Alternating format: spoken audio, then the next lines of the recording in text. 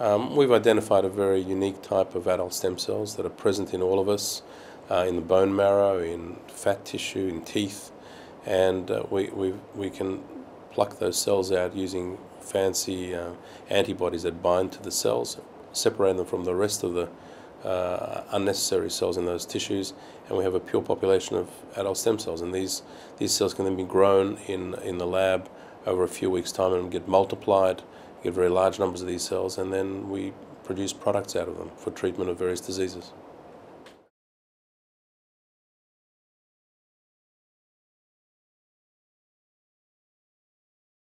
The major advantage of these cells is that they don't activate the immune system, so once they've been multiplied in large numbers, they can be frozen away, and they can be used by doctors for various applications, including operations to repair fractures in the legs, to repair cartilage in knee joints or in the back, and to repair heart muscle function in people who have heart failure.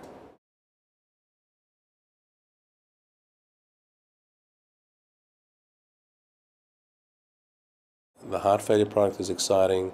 A product to repair fractures for people who've had severe injuries in motor car accidents, for example, is a very exciting product.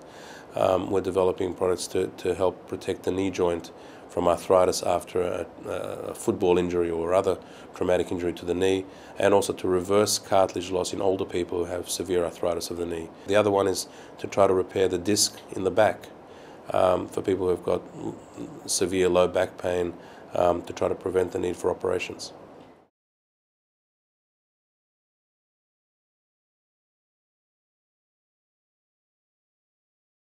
Well, they're currently already in clinical trials. They're in the midst of clinical trials, and we think that we can complete some of these trials over the next year to 2 years, and it's possible that we might have products out in the general community as early as 3 to 4 years from now.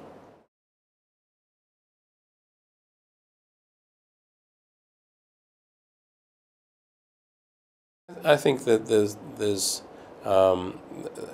an expectation that when you understand that stem cells can do a lot of things and repair a lot of tissues, that you might think that they can do everything. But in fact, you've got to be very, very pragmatic and realistic about what we can really achieve, what diseases are we trying to target, and where is there a real opportunity. And for those specific areas, and I've identified some in the cardiac space and some in the orthopedic areas, I think we can make some major, major inroads with stem cells that there are no other alternatives for.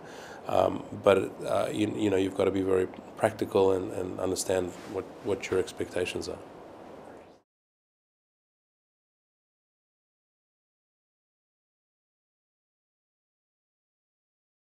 There are other potential stem cell types outside of what Mesoblast is doing, for example, that are targeting other diseases, like neurologic diseases, like spinal cord diseases.